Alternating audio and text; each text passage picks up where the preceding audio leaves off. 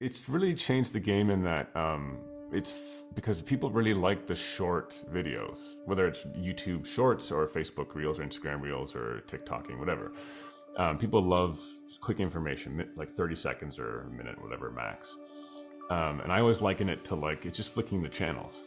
You just swipe and just a new fully, you watch something for 30 seconds, like you'd flick a channel, only you get a full thing, and then it's the next thing. You flick the channel, you flick the channel.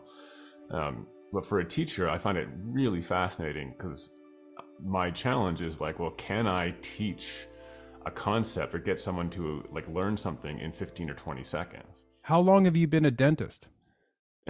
If If you Google Matt Warnock, it's true that you may find a lawyer of the same name, an Australian footballer even, or a dentist with the same name. He is a doctor, but his doctorate is in music, not dentistry.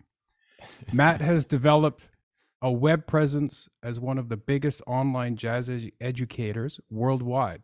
We'll have to talk about how he grew his jazz education empire in a bit. He's lived in the US, Brazil, and the UK at different times.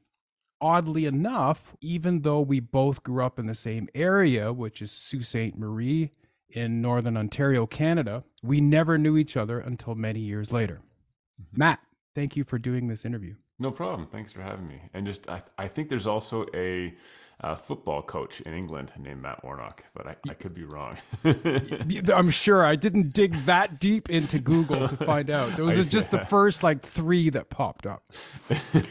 I understand that you're back living in Sault Ste. Marie.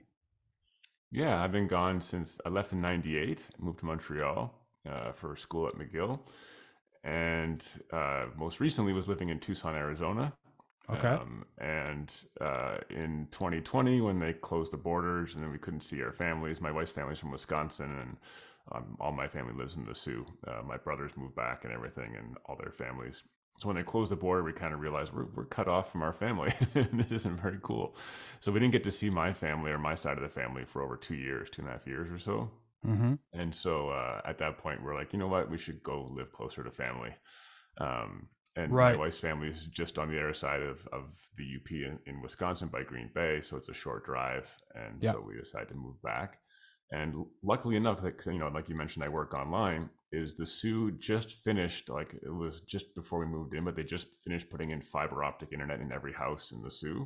Oh, okay. Yeah, That's so the something that internet here. I don't know about.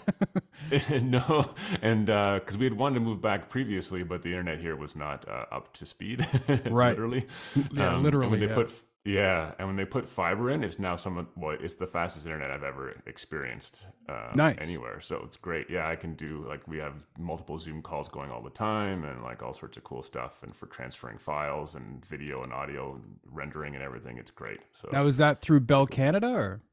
Yep, it's through Okay. Bell. I think it's called Fibe, and we get about 1.5 gigs up and down even, which is really good. Yeah. That's Well, I yeah. remember back before I even moved to Toronto to go to college, is that I was working in construction and I was putting in fiber optic cable way Hmm. back then because they were planning this way Yeah. back then. That would have been 1987.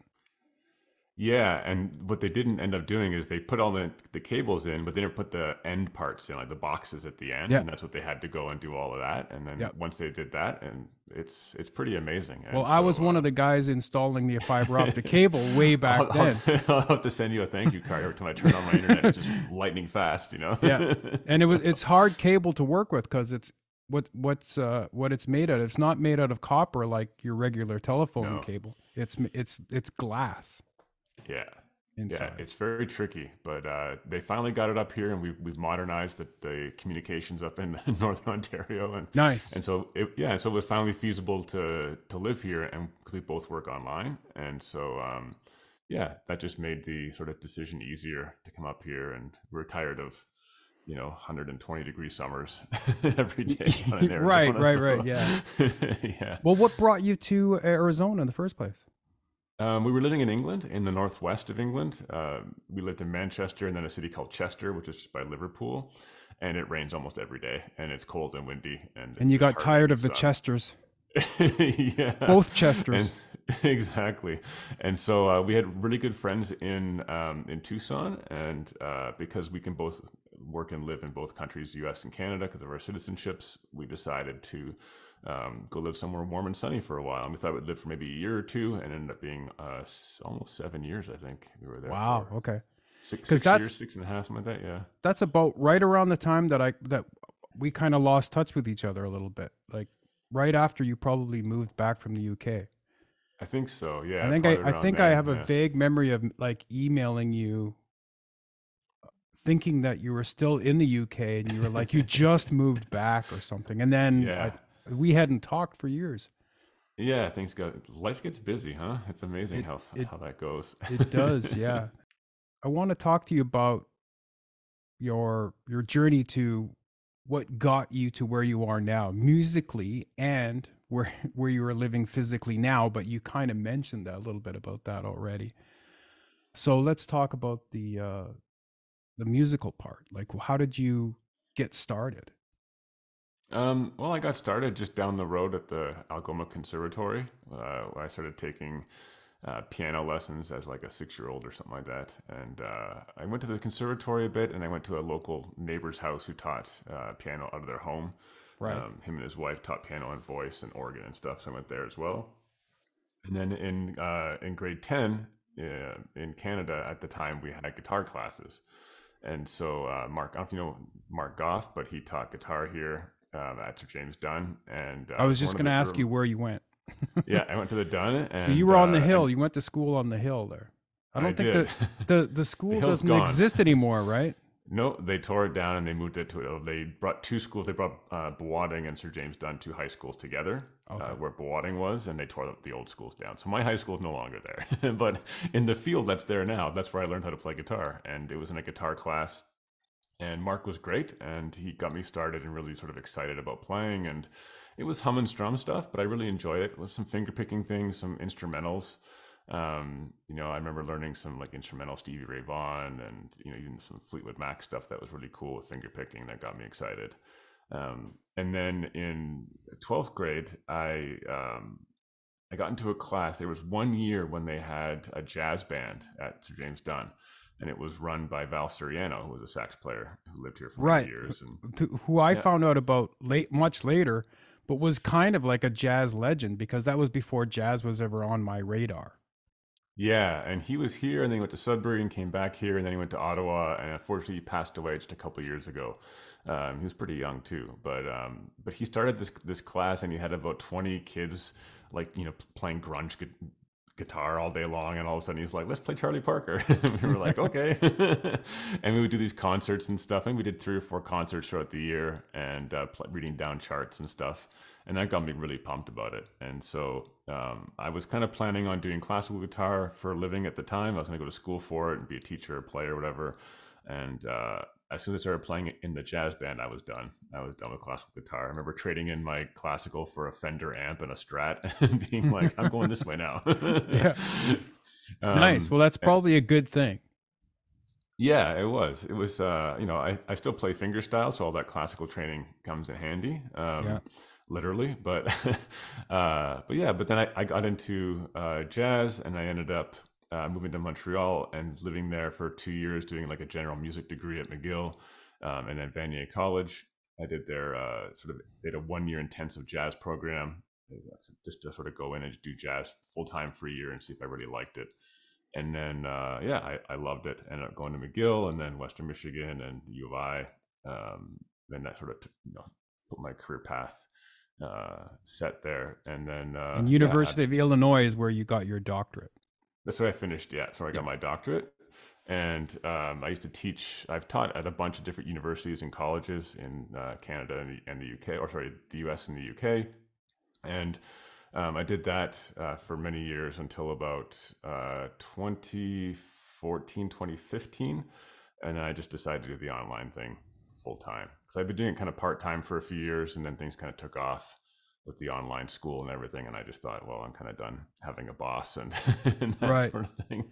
So I went into that. And along the way, I've done a lot of touring and performing and yeah, just playing at gigs and playing and teaching at the same time, which I really enjoy doing both. So. Right. What type of gigs have you been doing since, especially moving back to the USA? Well, When moving back to after UK. So after I moved back from the UK, I did some gigs around Arizona, and then of course COVID hit shortly after because I was doing the online stuff a lot. I was doing like even before COVID happened, I was doing a lot of online teaching. Doing only online teaching and playing, and so I was doing like online performing before that was like a thing. Before everyone was kind of forced to do it.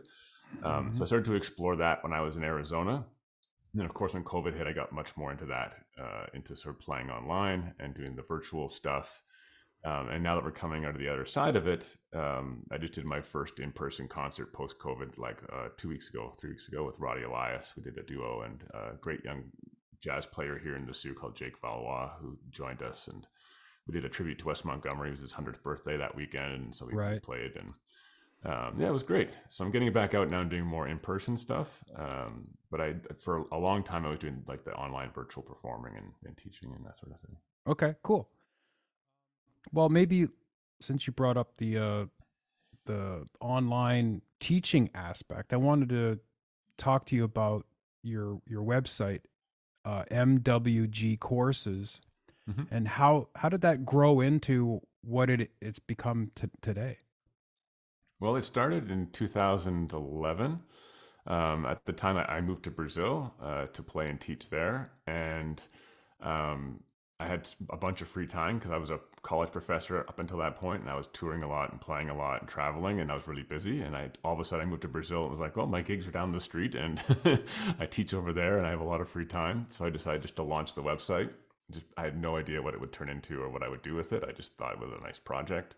Hmm. I was really interested in kind of the online teaching realm and magazines and blogs and that kind of thing back then. So yeah, so I launched it, and within a few weeks, I had people ask me for Skype lessons, and so I started teaching on Skype. And then I did this series very quickly, maybe 6 months into it. It was like a free blog series of 30 lessons called 30 Days to Better Jazz Guitar. And then I had someone email me and say, I'd love to have all 30 of those in a PDF. If you do that, I'll buy it from you. And I just thought, oh, this is a business. Now Okay, the I can do business this. started. Yeah. Yeah, I was like, I had no intention of doing it. Just people asked me for Skype lessons or asked me to buy put stuff into PDFs and buy it. I thought, okay, this is great. I can do this for a living. It's weird And how that so happens, right? Like it's. I know, yeah. It wasn't the plan, that's Mhm. for sure. And so I quickly got a bunch of Skype students, and I started writing ebooks, and then the site kept growing. And the original site was called mattwarnockguitar.com, and that morphed into MWG courses in about 2019. So about 8 years, it was the old site.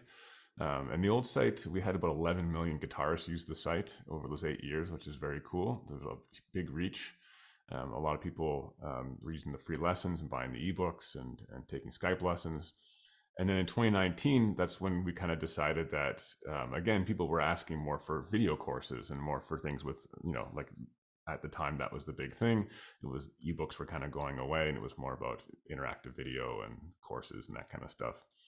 So we transitioned over into the MWG courses site, and we launched the courses, and that transitioned into a membership about a year later, where people can either buy a course and they can just check it out one at a time, or they can join the membership and have access to everything, plus the members community, which is very interactive with me, and that sort of thing. So yeah, so it kind of transitioned slowly over time. But those are the three big iterations. Was the original Matt Warnock guitar site, which is free lessons and ebooks. And then I went into the courses site in about 2019, and then transferred into the membership in about 2020, 2021-ish. And along the way in 2017, I started a Facebook group called Play Jazz Guitar. And that quickly grew into about 27,000 people were in there. And we did daily lessons, and we did we learned a tune of the month. So every month we would learn a new jazz standard, and we did live video workshops and stuff.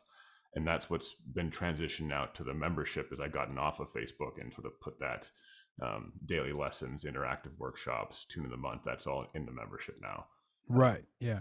Yeah, so we kind And of got that off of Facebook's platform and onto our own, which is nice. and So maybe when we're done, I'll have to pick your brain on some of that stuff, because sure, I've had that in mind to do something like that for the last several years.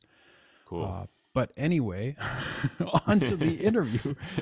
Now, I was going to ask you about the performance at the Loft, I think it's called, right? Mhm.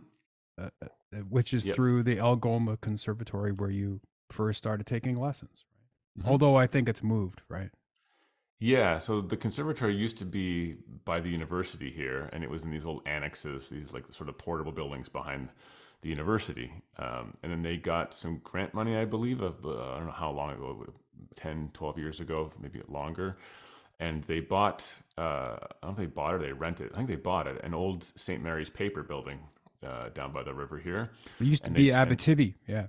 yeah, Because yeah, exactly. my grandfather used to work there, and then so did Ah, my very brother, cool. actually. Yeah, it's so those buildings now, some of them have been turned into like restaurants and bars and concert venues, and then the one main, the admin building, which used to be the admin for St. Mary's Paper, is now where the conservatory is. And the top level used to be where they stored all their files and stuff, and it was called the loft. And so they turned that top floor into just a remarkable performance venue. I mean, the acoustics and the sound are incredible. They've got, I don't even know how many robotic cameras put in, like to film. I mean, I think they had 12 going at once, and they were filming us at all different angles, and they're moving all on these sort of tracks and everything, which is very cool. I And heard they've it was got, very high tech and very cool, because I oh, was yeah, going to yeah. ask you about that as well. Yeah, it's a great place to record and to play. They've got a amazing board, soundboard they got from a studio in Miami, a very famous studio down there, and they bought this board from them and had it shipped up. And yeah, so it's very high tech, and it just lucked out with the angles of the roof in this because it's like an A-frame. That the sound is incredible. There's not a bad seat in the house. You can hear perfectly everywhere, and there's no ping or echo or anything on stage. And it's very, very intimate. I think we had for the concert we sold out. It was like 175 people, I think. And they have a bar there and a restaurant and stuff that you can check out. And yeah, it's very cool. So we were the first jazz concert because they were supposed to open it up the year before, and then the sort of third wave of COVID or fourth wave, whatever it was, came and they had to shut down. So they reopened earlier this year or late last year, and then yeah, we were the first jazz concert in there, which was great, and it was great to see. I saw a lot of people I grew up with and hadn't seen in 20 some years, and that Nice. were there listening. Yeah, it was very cool, and it's great to see all the support in a smaller northern community for jazz. I mean, people were enthusiastic and they knew a lot about Wes Montgomery. When I was talking to them afterwards, they were a lot of big fans of Wes and stuff, and it's yeah, very I'm cool. surprised about that, but that was probably a really good angle that you put on the concert by focusing on the West Montgomery. I'm sure that made it more aware to people who recognize that name. Yeah, I think so. Um, It was good. Yeah. and then, oddly enough, I have exactly the same birth date as Wes Montgomery. Oh, is it March 6th at the 6th? That yeah, Yep. very Yeah. cool. I think our So that, concert was the 4th because it was the Saturday, yeah, but it was the yeah, same yeah, weekend. yeah, Yeah, same weekend. Yeah, yeah, that's cool. very cool. Yeah, did that concert get recorded? Yeah, it got filmed and recorded. Like any sort of school program, I'm sure we'll get it in a year or so because they're so backed up because they record. Because we did a workshop there and they filmed that and recorded all that, and that will get stored at the school for students to access. And they record and film every concert, and then they have to go through and edit it and put it all together and stuff. So I'm looking forward to seeing it. I heard a rough mix after the show. They just played a couple seconds for me, and it sounded great. It was really Nice. well done. So I'm excited for that. But it was all recorded, all filmed, and now they'll have to edit it down and put it into a final product. But yeah, we'll see how long that takes. Usually, universities take about 6 months to a year, so Yeah, yeah, yeah. it's fine. Well, Yeah, that's they're just good to busy. know. That's good to know because I would like to bring some New York cats with me up there and do a performance. Maybe I'll do a tour or something. Just found out about it in August when I was up there Oh, about very this cool. really great space, and he's like, I know the guy that the engineer there, and he's Yeah, a Greg really Norrie. cool Yeah, guy. yeah. And what was the famous group that he was in? Like the Canadian Treble rock Charger. Treble Yeah, Charger. yeah, That's it. That's it. Yeah. yeah. They were like a rock group in the 80s and 90s and toured all around and Right. much music and all that kind of stuff. Yeah. And I heard he's a cool dude. Super cool. Yeah. Yeah. And I think it's Ben. I'm gonna blank. I only met him for a second.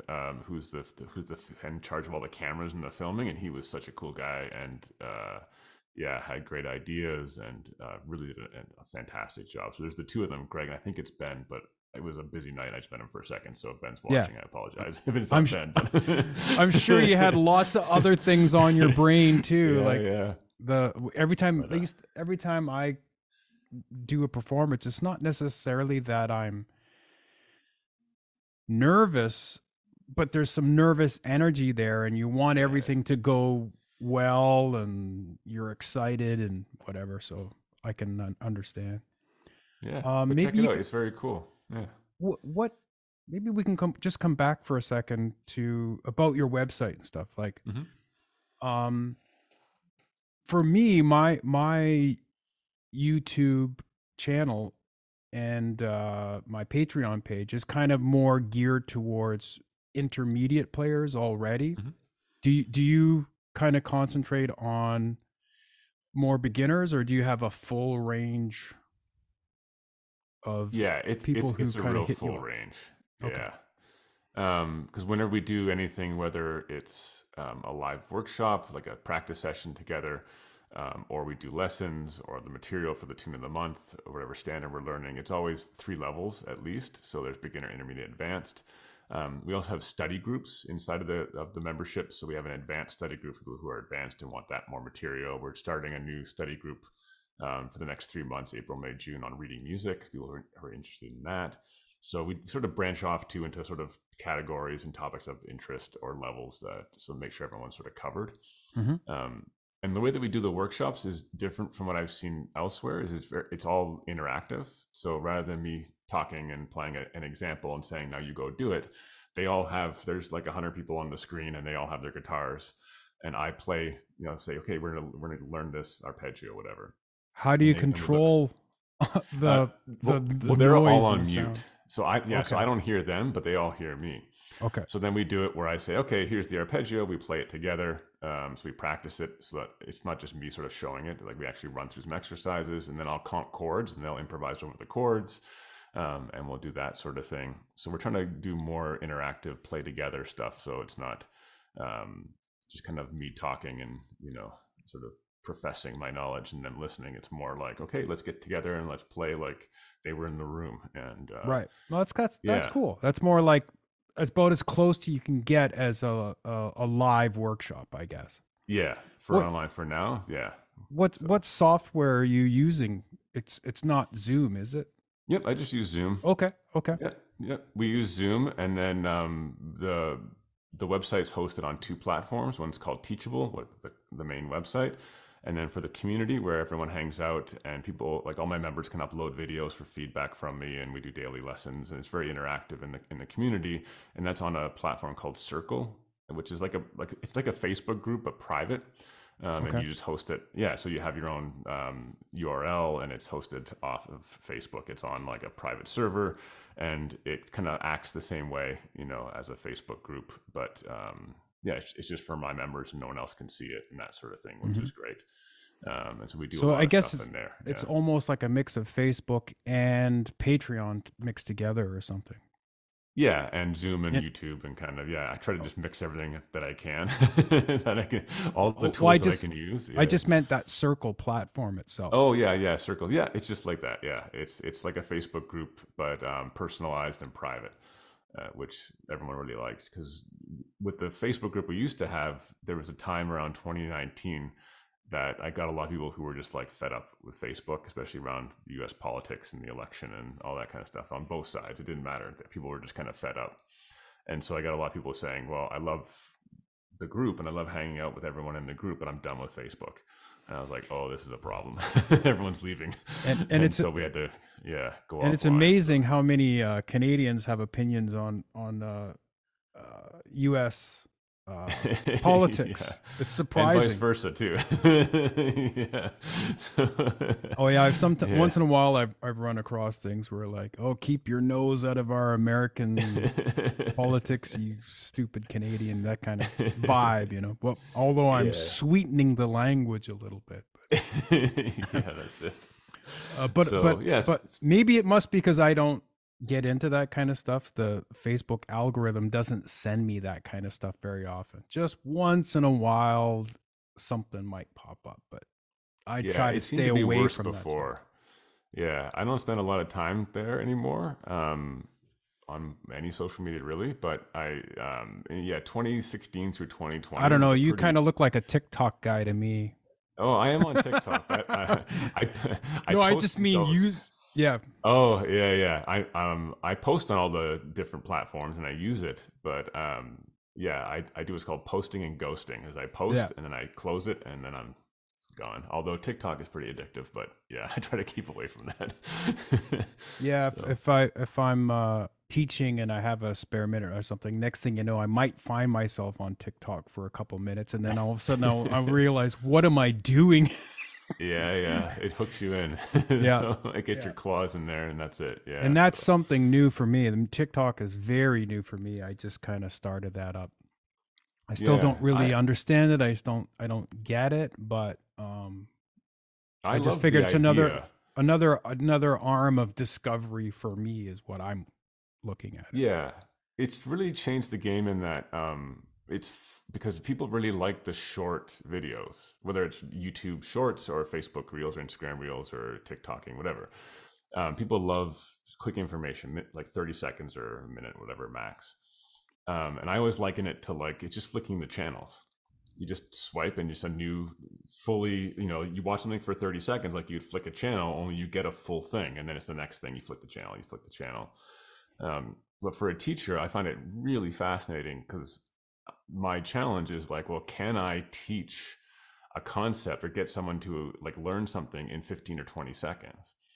And it took me a while to figure that out. And now I think I've got a handle on it. I'm always trying to get better at it and it's always going to be improvements, but it's really a cool thing if you can, no fluff, just here's the Yep. thing, 20 seconds, learn it, done, move on. Yep. And it's like, wow, okay, this is like actually kind of neat and kind Do of you cool. But Now, yeah, since we're both on YouTube, do you find that mentality is kind of changing the way you make long form content? Does it make you I sort don't of, make any long form or you content don't? anymore at Oh, all. okay. No, I can't compete. Like there's too many people who were doing that for too long, and because of the way the algorithm works, I mean, it's really hard for someone to come in and try to take some of that Yeah. sort of chunk of that viewership out of there. So people already have that established in the long form content, but there's no one really established yet in the short form, and so that's what I'm focused on.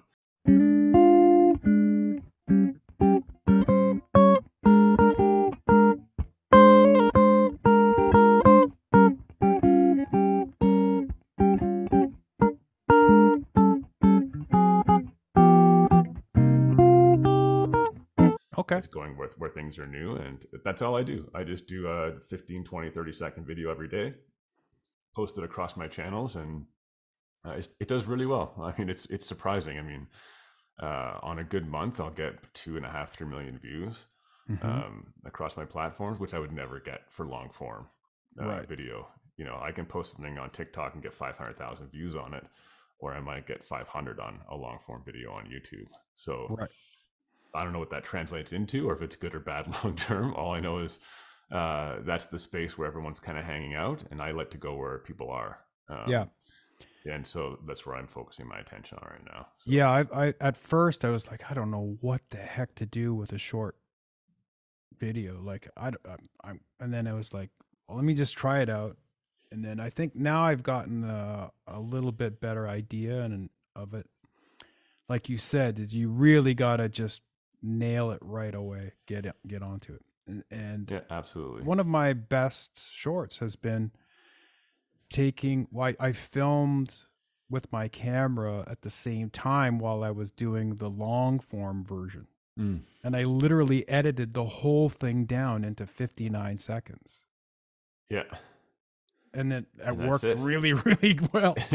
Yeah, Yeah, I and don't then even talk in any of mine. I don't talk. I don't. There's no fluff. It's just I put tab or notation on the screen if I need it, or text. people can read, because a lot of people, when they're doing shorts, they're on the subway, or they just can't listen, right? They can't Right. access the audio. Or So they're on a lunch break or whatever it might be. yeah, exactly. Or they're at work sneaking their phone in, you know. Right. And so, yeah, I do it with no talking. There's words on the screen if people want to read them. There's musical examples. If they do have audio, there's me playing. They can listen to it.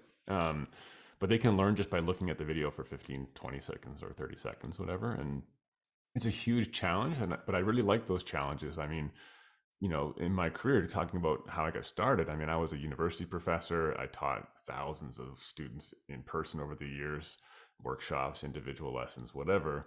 And then making the transition into teaching through a blog originally, I know it's an old Yeah. term, but, you know, Yep. teaching through text, that was a huge challenge. But it made me rethink how people learned, and how to interact with students in a different way. And then that got into then having more audio examples and being able to use images, and then having video and all that kind of stuff, and then live video. I've done a lot. I think the last time I checked, like 500 hours of live video over the years of live workshops, and all that stuff added up to being able to like keep me just sort of changing with the times, right? So, you know, I haven't been rigid in how I teach. The material is usually kind of, you know, very similar. How people learn is very similar, but it's the medium that changes. And by adapting to it, I think it's made me a much better teacher, and it's definitely made me more creative in my teaching. Because like you were saying, like a lot of people I know, I talked about shorts and stuff, and they were just like, "Yeah, I don't know what to do with this." And I was like, "Oh, that's a challenge. Yeah. Cool. Yeah. let's try and figure this out." And that's really, yeah, just helped me grow as a teacher, made me a better teacher, right? So I always enjoy those challenges, although they're not always easy. That's for Yeah, sure. well, maybe right now my plan is to still continue mainly focusing on long form content, Hmm. but definitely I've been seeing, since I've been concentrating on more short form stuff lately, is that uh, I've been getting a lot of good feedback with them, Hmm. and my subscriber count has like shoots up every time. Hmm. Oh yeah. You know, it's at first YouTube wasn't good at connecting the shorts with the long form content, but Yeah, yeah. now they're much better at like getting discovered through a short. They'll maybe come visit your channel or whatever. Yeah, absolutely. Yeah, it's the future. It's where young people want to be, and it's now, you know, the way sort of this stuff I've seen work is the young people go somewhere, and then everyone else follows them. Right. And so, yeah, the short form was like the younger people, and now it's becoming everybody. And then whatever the young people go to next, I'll follow them there and and see what I Well, can do. yeah, You know? that's smart. I don't think things have really changed. I think it's always No. been young people started something or Yes. whatever, and then other people follow. That's just normal. So it's Yeah. just really just catching on to it at the right time. That's all. Yeah, and I usually wait a little bit, like a year or so. Like even with the Facebook groups, I think I waited a year to kind of let the kinks get sorted out, and then I dove in really hard on that. And same with the blog and with the short form. Like I S- wasn't on Yeah, same TikTok or here. Facebook Shorts right away, or YouTube Shorts right away. I mean, I waited a couple of years, Yeah, but right then away I yeah, was like, well, this is interesting, but let me just yeah, wait for a bit. yeah, Let me yeah. like see how this is going to play out, because a lot of people were like, "Oh man, my watch hours are going down," and then some people were starting like a whole YouTube channel just for shorts, Yeah. you know, because it was affecting their channel. So like you said, once that the kinks kind of got worked out, then I kind of jumped on. Do you have any hobbies outside of music? Yes. So I like to hike. That's why we loved living in Tucson, because it's one of the hiking capitals of North Right. America. Um, Just at certain times of the day. and certain times of the year, yeah, you don't want to go And out and that not come too, I back. guess. Right. But we Bring love it lots of here. water. Oh, absolutely. Yeah, yeah. So we're out like hiking here every day with the dogs, and in the winter we snowshoe, which is great. So we go out snowshoeing with the dogs and go out in the woods here and stuff and that sort of thing. So being a northern kid growing up, I mean, I love the outdoors. So fishing. I don't hunt, but I like fishing. Go up to the Lake Superior Park and that sort of thing, and spend a lot of time up there.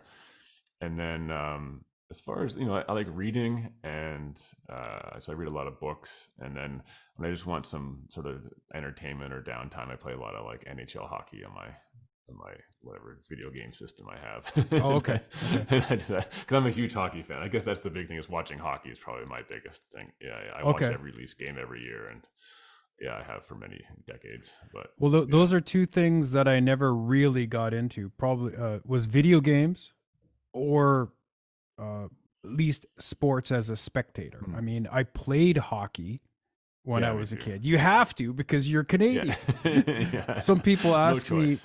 yeah, some people ask me, is it true that they start you off really young? And I go, yeah. As soon as they pop out of the womb, they strap skates onto your feet. You're You know, yeah. it's They fit you for a almost, helmet, and they got yeah, a stick, and that's it. it's almost that bad. At least it was when I was a kid. I don't know what it's like now, I but think it still is. Yeah, it's still pretty intense. But because we live on a street, and we're there's mostly young families here, and so all year round there's two nets out in front of our house, and they're just playing back hmm and forth. And it's car, and they move the nets, and they put the nets back out in the right, car, just and they yeah, just like a movie scene or something. yeah, exactly. But they're playing 12 months out of the year out there in front of our house. Cool. Not do you, but what is your non-music superpower? Yeah. This is gonna sound a little Like, strange, uh, but I would say I have ADHD, which some people, I mean, for many people, is a hindrance, and it definitely is for me. There's a lot of ways that it's hindered me over the years, but it given me like this ability to ultra focus on things when I can steer it in the right direction, which isn't always easy. But when I can sit there and put 100% effort into something for months and months and months on end. And I know that especially if that's you find it really interesting or fascinating, right? yes, yeah, yeah. If it's interesting, I'll dive in. That's why like the short video lessons is my new thing. I'm super pumped about that, and so I put a lot of effort into learning about that and that sort of thing. Or when I built my website, I got really into WordPress and how to do all the coding and stuff. And when I played guitar, when I learned how to play jazz, like that sort of ticked my ADHD brain over, and it was like, well, this is it for a while, and I got to just absorb myself in it, and that sort of thing. So, well, hmm it's I don't think it's a benefit to anybody to have ADHD. It's definitely there are huge negatives to dealing with it. I think that it has had a major positive effect on me in those moments when it's done the positive side of things, and then when I can't sit still or do things or whatever, it's the negative side of things that's not great. But it is kind of like a superpower. I can just I can't just turn it on. I can kind of steer it, but when it does click, it's like, wow, I can get an enormous amount of work done and learn about something so fast. And yeah, it's kind of cool, but it's one of those things that definitely has two sides to that coin.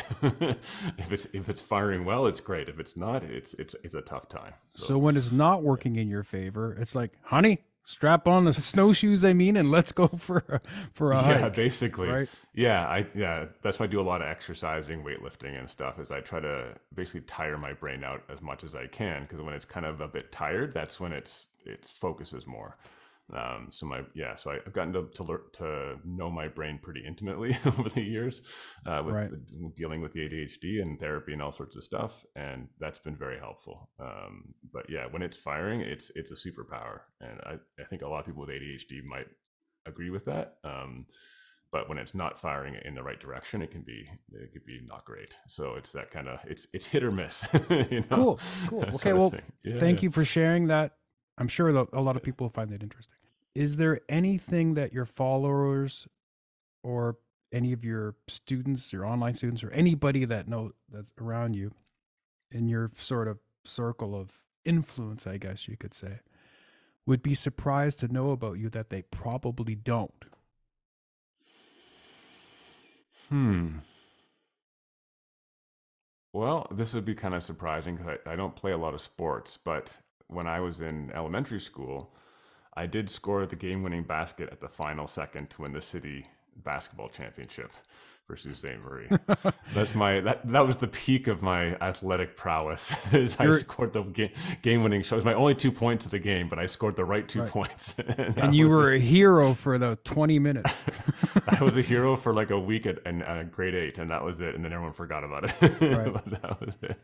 and and I So and And I like how you said grade 8 because I've been living in the U.S. for so Yeah, long. 8th Everyone grade. says 8th grade, not grade 8. Yeah, Yeah. yeah.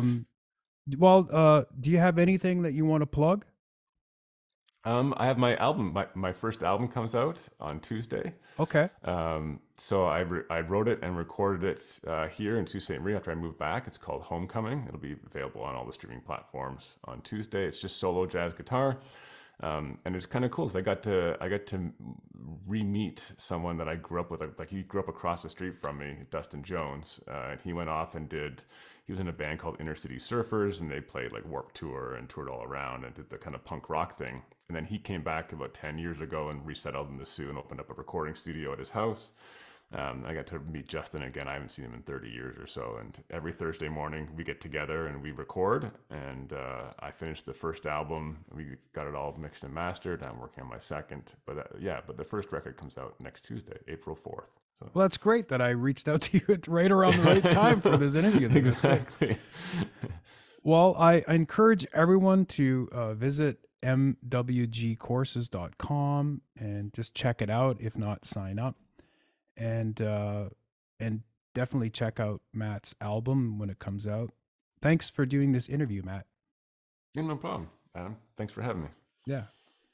Cool. First heard Lenny, which would be about 1975, there was almost nothing known about the guy unless you lived in Winnipeg or Toronto. I think one or two magazine articles about Lenny in Guitar Player magazine that gave a little bit of an outline to his life, but not much.